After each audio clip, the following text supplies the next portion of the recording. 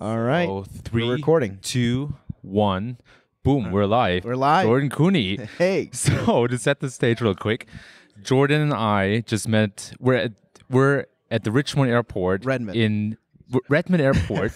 Jesus Christ. In Bend, Oregon. We had a 4-hour delay and decided to do this impromptu kind of interview conversation here at the airport. So this was a crazy ride. Anyway, thanks for doing this, first of all, with me, Jordan.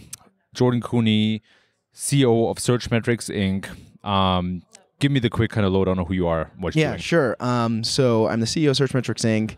I've been at Searchmetrics now for 5 years. I essentially manage the U.S. business.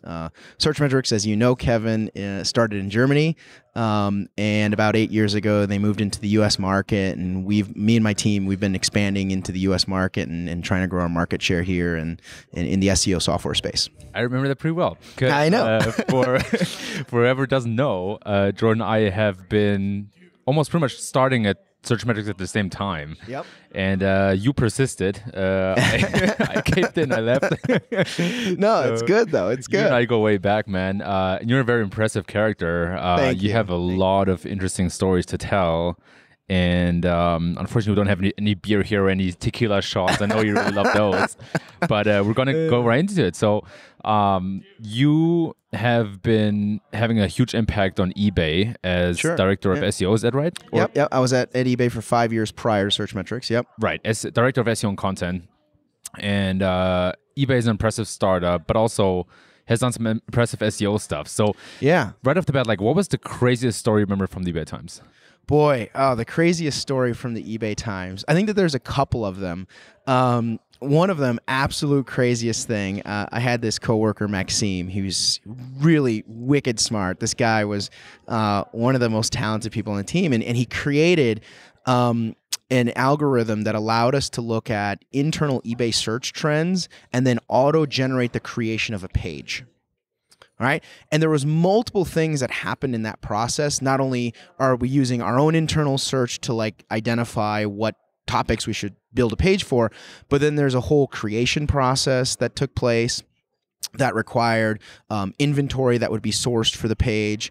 There was an NLP process. So we use natural language processing to literally create a description on the page. And so everything was automated. There was like literally zero human involvement. At the time, we were scaling on holidays. So we would basically take a targeted holiday. We'd look at the previous year's search trends, look at what was starting for that holiday. And the beauty of the auto-generated process is that, you know, typically in most companies, it would take a long time to build a holiday event page. But we're literally looking at data in real time, so we could instantly build this holiday page and get it to rank fast because of the domain authority on eBay, right? So what ended up happening, to cut to the chase, what ended up happening is some of our negative keywords, we didn't have the right amount of negative keywords because a couple of inappropriate pages made it through the system. And the press got a hold of this. And the VP of PR and communications calls me up one day. This is like pre-Slack era, right? So he had like literally physically called my desk. And he's like, Jordan, I need you to come to my office immediately. We have all hands on deck public relations issue and your team is involved. And I'm like, oh, what did my team do? Like, how did my team? I was like, I'll be right there, man. I'm coming. And so I went up and like there's 30 people in this like war room, like crisis mode. People are like sweating and just like, and they're like explaining to me that like the New York Times is about to publish this article about these pages that are inappropriate and vulgar, and some of them were racist, and it was a huge ordeal. And so like I had to get on the call with engineering, get the pages shut down. Like I had to do all these things to try to protect the brand. But that's hands down one of the craziest things that ever happened to me at eBay. And we were able to prevail. We were able to work with the New York Times to kind of curtail the story. And you know, they in the initial article, they actually published that eBay has fixed it and rectified the problem. But you know, it it's crazy what you learn in big companies like that, and that was definitely a big learning experience for me. Jesus, that's an amazing story. So, couple follow-up questions on that. So, were you the first director or the kind of first SEO at eBay? No, there's a long lineage of SEO at eBay, right? In fact, the first ever SEO was one of my bosses at eBay. His name is Robert Chipmwani. He was the CMO at Atlassian. So you worked with him at Atlassian. Yes. And Robert, he has got some crazy stories because this is like the early days, right? This is like the early 2000s. And at the time, eBay did not submit their item pages, so like the actual physical item that you're selling, into Google. And the biggest growth in the company's history was submitting hundreds of millions globally to Google and working directly with Google, because at that time crawl was very, very limited. And so that was one of his stories. But my predecessor actually was Dennis G. So a lot of people probably in the SEO community know Dennis. He was the director prior to me at eBay. Gotcha. I feel like eBay is such a kind of pattern in my life, right? It's Robert Chechwani, and then at Searchmetrics, we also did a lot of stuff actually for eBay. Yep. I remember going there for almost a year on site, 1 day a week. Yeah. And working out of eBay. And those folks are amazing. And I met Maxime, got to know him. He's brilliant, right? So really, really cool. Do you still have ties or connections to the company? Yeah, I mean, I still stay really close to some folks that are still there. Not so much on the SEO team has changed a lot, right? And so there's been a lot of new people there, but we're still, really close. I'm still really close to it. And it's a really close community, right? Like once you're in the eBay family, like it kind of is something that, kind of spreads and it's part of your network after that.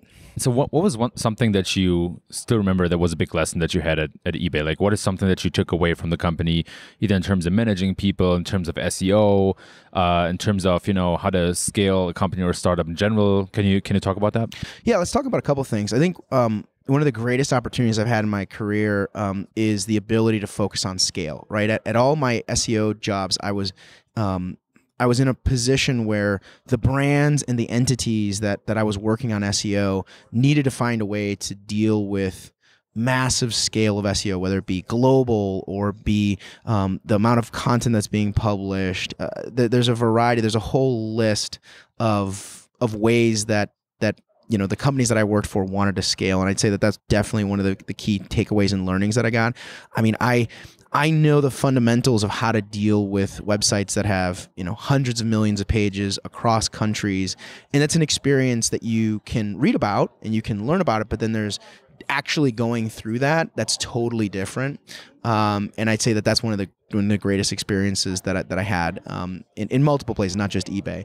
And then on the other side, like one of the greatest opportunities I had at eBay was managing teams. I had not only SEO, but I also had content. And so at that time I was cutting my teeth in terms of how does content play a role in SEO. And I'd say that was really probably one of the most rewarding things. And it has helped me now in my career at Searchmetrics, where obviously I have multiple teams and teams that I've never even had any experience managing, things like sales that I'm now responsible for.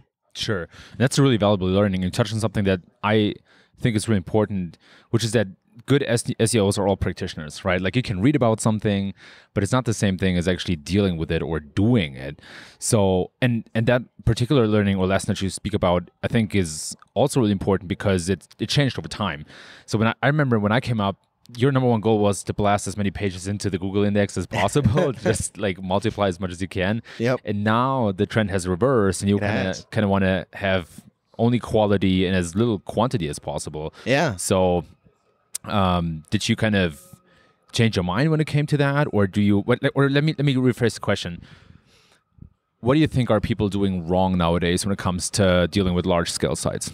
Well, I think that fundamentally one of the biggest challenges that we have, not only in the SEO community, but as webmasters and as engineers, agencies that manage websites, is that we don't really understand the meaning of intent. And Google has evolved this definition of intent over the last decade. They are refining what is intent to a large degree beyond a keyword. It's really goes into the experience, right? I mean, if you just look at even how the SERP has evolved, there's all those like slideshow things of how the Google SERP has changed over the last decade.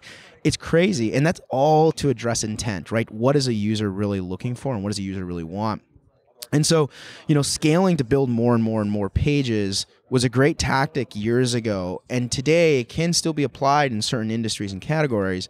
But the reality is that the most important thing for brands, online brands to do today is evaluate what is the intent and do they still have content that matches that intent.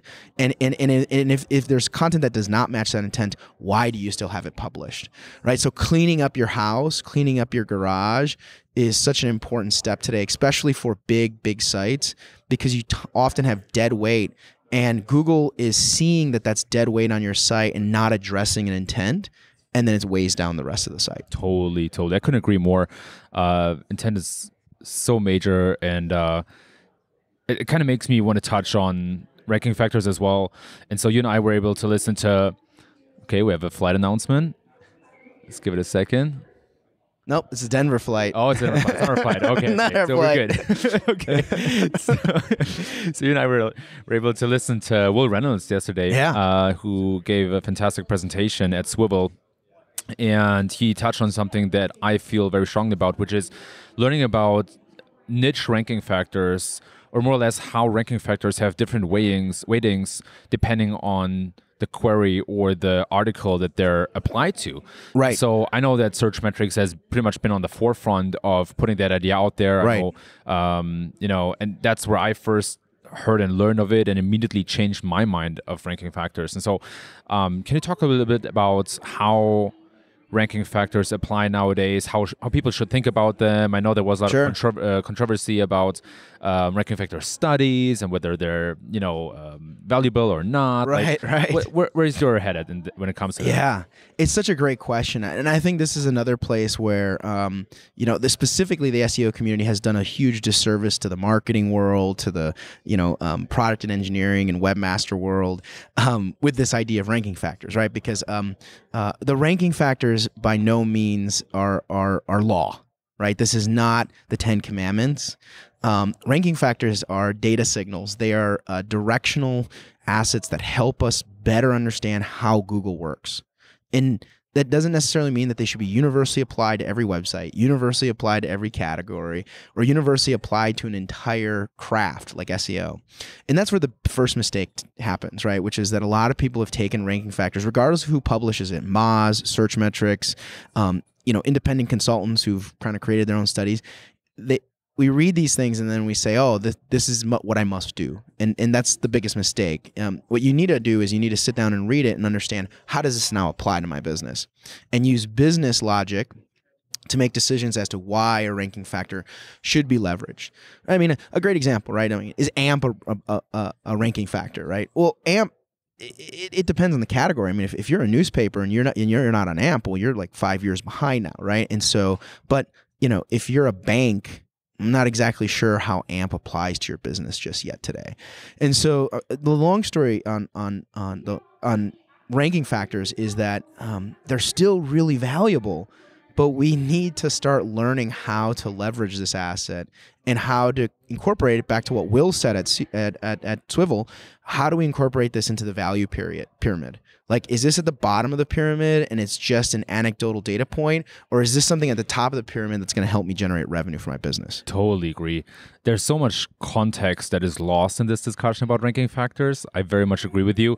We first of all have to distinguish between a ranking enabler and then a ranking driver, right? Like what even allows me to rank, and user intent is something like that. I also wouldn't say that user intent is necessarily a ranking factor, right? But if it's very binary after my mind. You either hit it or you don't, right? You meet it or you don't, especially when the user intent is very clear for a keyword, or when it's clear to Google for a keyword.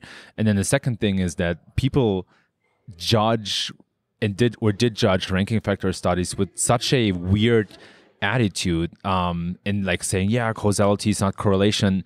Like the things that the number of things in life that actually have a strong proven causality are so small. Right. Like Right. if you like, the thing is, I'm a huge fitness nerd. I read tons of studies, and that's where I learned how, like, what makes a good study and when you can somewhat reliably say something based on the proof that you have, right? So I think research in medical and biology and fitness and all that kind of stuff is really actually a really good place to learn from and understand how statistics works and how to interpret results. And so again, like I feel like people completely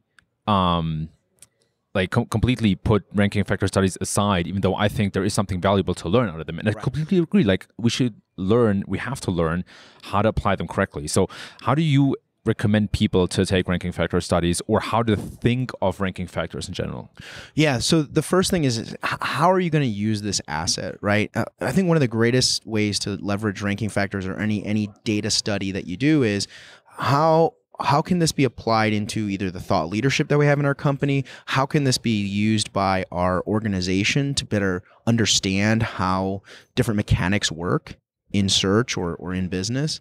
And the reality is that that's kind of like the first step, right? Because if you're educating everyone to be on the same playing field, when it comes to, say, implementing, say, a ticket or making a major change on your website or retitling, your pages or writing better product descriptions or whatever it is, you now have all a common understanding of what's the driver.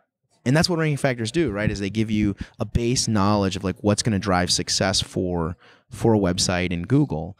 And I think that that's the first step, right? First step for a brand to really use ranking factors is how am I going to apply this from an education standpoint, from a thought leadership standpoint in the organization. The second thing is can this ranking factor actually be implemented into my value pyramid? Can I incorporate this as a data point that now I use in my BI tools? Like, should I have the correlation that then maps to my ranking data in my BI tool or my traffic data in my BI tool? That's a very basic everyday thing that your analytics team and your business should be doing. Or does this move way up my value chain and determine a strategic decision, like, say, how we're going to create product descriptions and that drive more revenue in my business, right? So there's a whole chain that you can incorporate these ranking factors into your business. The hard part is that most people are just taking them as doctrine and saying, I'm going to put this in my business. I'm going to start writing descriptions at 350 words every single description because that's what the ranking factor told me. That makes no sense if you're not applying that to the value pyramid and saying, I want to try to make more revenue, so I'm going to improve my descriptions. It's a totally different viewpoint. 100%. I wrote about this on a Drift blog, actually, as a guest blog, that you cannot apply the same SEO approaches and strategies to all businesses. Like, you have to absolutely be specific to, first of all, you're marketing to consumers or to businesses. What vertical are you in, right? Like, what is important?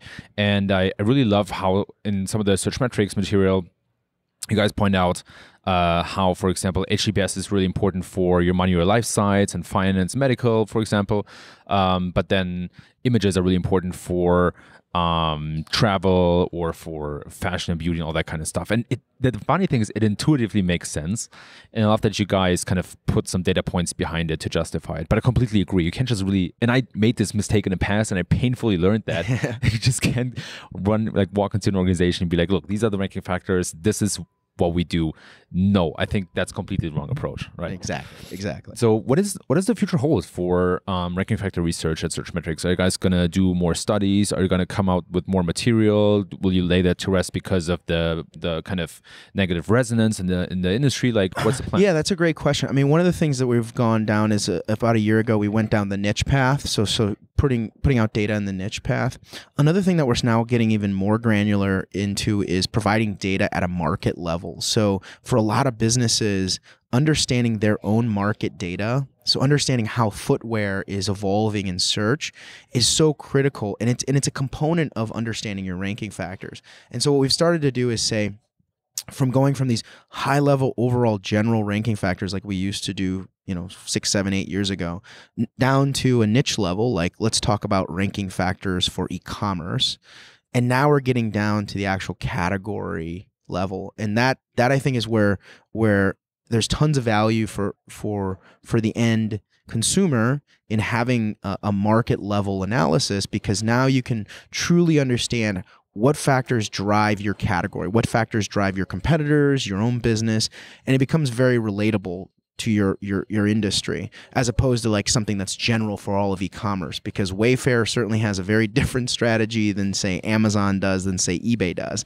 But now if I can take that and create data that's specific to just Wayfair, completely changes the picture. Cool. I love that. So let's dive into that. So does if you want. Yeah, sure. So does that mean that you will look at ranking factors for a specific category within e-commerce? So for example, you'll look at like books, for example, or gotta make something up, man, like cars or whatever. Yeah. Is that how to understand it? Absolutely. And one of the things that we're trying to do is we're trying to take it from a very concrete taxonomy. So like one of the things that we've started to experiment with is, let's take a look at Google's own PLA taxonomy. So they have this taxonomy, they publish it, they use it as a way for you to leverage PLA ads. So let's take that taxonomy and let's apply all of the keywords in our database to that taxonomy. It completely changes your entire view, because once you apply the keywords to that, just like, I mean, as you know, Kevin, in our database, now I can apply all the URLs that are in there. And now I can really start to understand what kind of content is driving these categories and subcategories. And this is a very simplistic view of just PLA, but we can take that for a specific business and we can say, hey, let's sit down with you, Wayfair, and let's talk about sofas. What's going on in the sofa category? Because that's really important to you. And now we're connecting SEO concepts and data to specific business problems and opportunities. And to the real world, right? Like that's so smart, right? Because to me, the way that I understand this is that, like, we think about what Google is chasing. They're obviously chasing a perfect reflection of the real world and problems that people have, right? And so I love that you guys take this approach, because there's obviously a different challenge behind ordering a sofa online than like compared to ordering like a small lamp online, right? Like logistics-wise, price-wise, feature-wise, right? And so that makes so much more sense. And I'm curious to see what kind of how Google will approach that.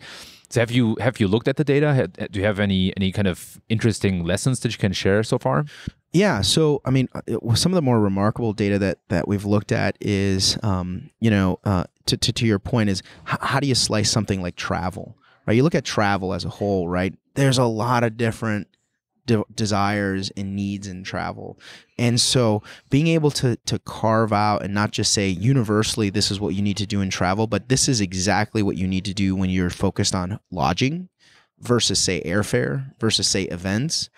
And that these are the KPIs behind that, or the ranking factors, say, based on what kind of media assets are on the pages, what kind of description is being used, how many images are being shown, or how many results or options should you have.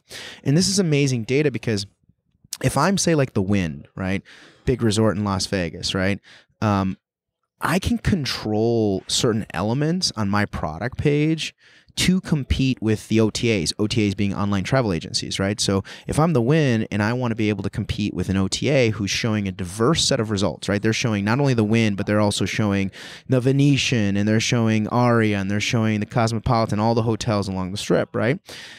But I, as the Wynn, can compete against them, but I need data to know what to do to compete. And one of them is selection. And the Wynn has selection, right? They own the Encore, so you can also show Encore options on certain pages. You also have various different types of rooms. You have suites, you have the regular rooms. And so now you can create a much more inclusive product page that can rank for more keywords and take market share away from the OTAs. And if I'm the Wynn, that means lots of money, because now I don't have to pay a fee to a third party. That is so cool. And that makes, oh my gosh, there are so many routes that I would want to take this conversation down to, and so I'm really thinking about which one is the most intriguing. Before they board our flight and take off. I know. It's like I'm waiting for this to happen any second to announce that we're going to miss this. No, anyway. Okay, one last question, and then we'll take the last bigger block. So, one thing that I noticed is that the lines between businesses who are competing against each other in the search results is kind of is very much blurring. And what that means is we, for example, at G2, we're competing with other software review sites like Aptera, obviously, or like Gartner. Sure. But we're also competing with publishers like TechTarget or Software Advice, and we're also competing with certain brands like Salesforce or Marketo, right? And so we have different types of competitors, and I think that's increasing because Google is, in some cases, trying to address different user intents. And so that idea of you mentioning a hotel kind of stepping over its boundaries and providing more interesting data will probably also make more businesses or types of businesses compete with each other. Right. What are your thoughts there? Did you notice anything in the data or observe anything along along your work at Searchmetrics? Yeah, let's talk about my opinion on this, and then let's talk about the data, because there's two components to this. The first one is my opinion around why this is good. I think Google loves this. I think Google demands this because it creates diversity. It creates, and Google knows that if their search results are more diverse and have some cross-category influence, they're going to be more successful as a company, right? Because us as consumers, we want options. There's a reason why, you see all those studies about the number of clicks that take place in the organic results, and it'll range anywhere between 70 to like 90%, right? But there's a reason why people click on organic results versus the paid ads, because in paid ads, you do not have diversity. It's only a confined set of competitors who are willing to spend money, and it really shrinks the window of diversity. But when you have the organic results, there's a tremendous amount of diversity. And I'll give you a great example of where, now going into the data, of where this diversity takes place. TripAdvisor, for the last year and a half to maybe 2 years now, has been moving cross-category, right? So one of the things that we've noticed in our data is that TripAdvisor for the last 2 to 3 years has increased their footprint into the restaurant space. Now, who do you think ranks in restaurants, right? In the US in particular, it's mainly Yelp, right? And then you have a variety of other local service type websites that rank. But this is great for Google because Google for a long time has struggled to provide good results at a restaurant level. How do I create diversity when someone searches for an Italian restaurant in, say, North Beach, San Francisco, or Italian restaurant in New York City? How do I create good diversity? Now they've got a new brand that they trust who has restaurant data, putting it in an aggregated way into the SERPs, and Google's showing a lot of TripAdvisor content. Now, this is a great example of companies moving cross-category, gaining awareness. Now, I do believe that there's a limit to these things. And to our point earlier, when we first started the episode here, we talked about having too many pages, right? And I think that a lot of companies, when they cross-category, because they're new to the category, they don't know the limitations, right? They don't know the boundaries. And I'm sure that a lot of people who've been studying search for a long time know that Yelp in the past has had major issue with what we call stacked results, right? So you do a search and you see like 4 pages for Yelp in the top listings. And Yelp over time, or Google, a combination probably of both, has cleaned that experience up. And I believe that oftentimes when brands move into a new category, what they forget is knowing where the boundaries are and testing the boundaries. There are only so many cities in the United States, and there are only so many city and food combinations that Google's really only going to be willing to serve content for, because they already have the data from the other side, which is this is what users want. Right. That is, I promise you we're going to go to the next question, but there's one thing that's just I'm going to Our be plane has here. Not arrived, so we got time.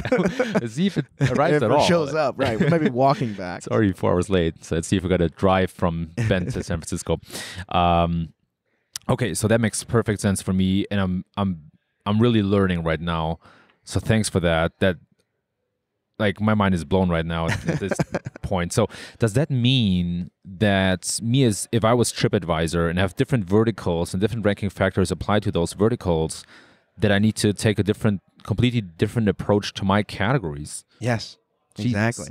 And you have to, and this is why, but this holds true for all types of businesses, right? And if you think about it, even like, let's take one of the oldest, organized businesses that has existed in like the last 200 years, publishing, right? Let's take the publishing world, right? How does a publisher, like a newspaper, organize themselves, right? They've got a chief editor, and then they've got all these editors that go across category, and then they've got all these, supporting editors that take subcategories, and then they've got field people who are researching and getting all the articles, and that all kind of comes together, right? And the same applies to our online businesses, right? And you need somebody who has a sharp eye and understands the online restaurant world to make decisions about where and how you're going to publish content, not just to Google, but to users. Oftentimes, we overlook that. We overlook the value of that experience and that knowledge, and we just say, hey, let the machine do what it wants. And that's where we get in trouble, right? I mean, I'll give you a real quick example. We used to work with this car company, and I sat down with the CEO and I showed him that, they published a page for Bentley's in Des Moines, Iowa. Now, Bentley is not. There are no Bentleys for sale in Des Moines. Let's just start with that, okay? There hasn't been a Bentley sold in Des Moines ever on this website, and the closest Bentley dealership is 502 miles away. So you tell me how much value that page is creating for consumers in Des Moines. None. Zero. And Google already knows that. Wow, that is absolutely mind-blowing. When are you going to release the next kind of iteration of Ranking Factor studies? Well, we're working on this product right now. We call it Market Insights internally. And so, but it's unique, right? So it's a totally different twist on Ranking Factors, because it's not something that is just something that we publish the market. It requires the market to come to us. It requires, people like you to come to us and say, hey, this is what I have for G2. I have these very specific business units. Can you help me understand this? And so it's a very different approach. It's not the same as our previous studies. And so I think that the first thing is that I encourage anyone to reach out to us if you want to try to get a sliver of this data. We're happy to share some of this data. Where can people reach out? Yeah, you can reach out either on the Searchmetrics website. We have a market insights section on our website, or you can reach out directly to me on LinkedIn, Twitter, or you can email me, Jordan at Searchmetrics. I'm happy to follow up and provide insights at this level. The other thing is we will be publishing glimpses of these studies, right? Because as we do more of these, we're going to have very specific and concrete data, and we'll be able to share that as a kind of more of a use case than a report like we used to do. And I think that's where the industry is going to get all the value. Man, amazing. I'm really looking forward to that. It means like the next step of understanding SEO and how it evolves, understanding Google. So I'm pumped about that. I know you are pumped about, or have a strong opinion on politics and how, we can have a stance in that. So where's your mind at in those regards? Yeah, it's a total curveball here, right? Yeah, total curveball. This is the point of this show. There's no. So if you've made it this far in this episode, then kudos to you. You've dealt with airport background noise and our delayed flight here. But anyway, to this politics topic. So we're coming up on another election next year, right? And it's not just about the election. It's really about the current political environment.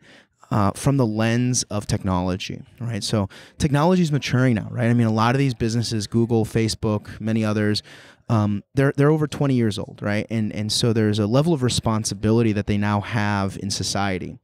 And what we're starting to see is that a lot of legislators, our legislators here in this country are trying to understand and learn how to better regulate many of these businesses, whether it's the Cambridge Analytica scandal or issues that we've had with privacy with Google. The reality is that our government is starting to take a step towards regulation. Right? Europe has done a big step in the direction of GDPR. California will have, I think, next year implement the California Privacy Act, and so there's already legislation that's moving in that direction. But here is what I want to share. Here's what I want people to recognize is we're at a pivotal point where big tech, Facebook, Googles of the world, Twitters of the world, are directly influencing the direction of this legislation. They are investing millions upon millions of dollars in lobbyists and lawyers who sit in Washington, D.C. to inform our elected politicians on how to form this legislation. And what I want to encourage everyone in this country to do, so if you're a U.S. citizen, which you are. I am. Yeah, even though you're from, you are. No excuse. Yeah, exactly. You have no excuse here, Kevin. Is to take a stance and write to our elected officials. These people are representing us as people. They are not representing Facebook. They are not representing Google. And we need to be informing and educating our legislators, our elected officials, on how to view the world of search, the world of social, the world of paid digital advertising. And I ultimately want to encourage everyone. I mean, I've done it. I wrote just recently to the California Attorney General. I found a website that I felt was had malicious practices, and they sent me a 2-page letter, specific. Wow. I'm not kidding. It's a specific 2-page letter to my responding to my concerns. And I think that that's amazing. That's the dialogue we need to have, because by me informing them of what I considered a malicious practice online, they now are aware. They are now learning, and now when they are, running for office, making decisions, pushing their own legislation, they're taking that into account. And so we as individuals need to become more vocal about how we want to see the technology world change, how we want to see the search world change, how we want to see the digital advertising world change, because these regulations are coming. But are they coming for the people, or are they coming to increase the pockets of big tech? Yeah, you're absolutely on point. And by the way, I'll put all the links and references that we mentioned here in the show into the show notes. Obviously, the PLA taxonomy, how to reach out to your representative, depending on which state. I'll have to think about how I best do that. But they do have an aggregated. There's a couple websites that show a full list for every single state, and then how you can contact your congressman or your senator. So yeah, it exists. I'll definitely add that to the show notes. And it's a good point. It's a good timing that you mentioned this, because okay. That's us. That's our flight. Wow, I think that's a calling. Yeah. Okay, I think we should slowly start to get going. Jordan, first of all, there's clapping for this flight. It's that delayed. It's that delayed. People are relieved. Yeah, exactly. People, first of all, where can people find you? They can find me on Twitter, JT Koene, my last name, Koene. They can find me on LinkedIn, and I'm happy to connect and communicate through either channel. Awesome. Is there any last words that you want to get out before we board this plane? No, I just want to say, hey, thanks for this opportunity, Kevin. I think this was great. By the way, he was an amazing speaker at the Swivel Conference. So I know we talked a lot about Will's stuff, but a lot of our conversation was influenced through your stuff too. Jordan, I have to thank you. Thanks for doing this impromptu, and thanks for enlightening us with your wisdom. I learned so much just out of that conversation. So whatever happens, I thank you very, very much. I appreciate it. Absolutely, Kevin. Anytime. Awesome.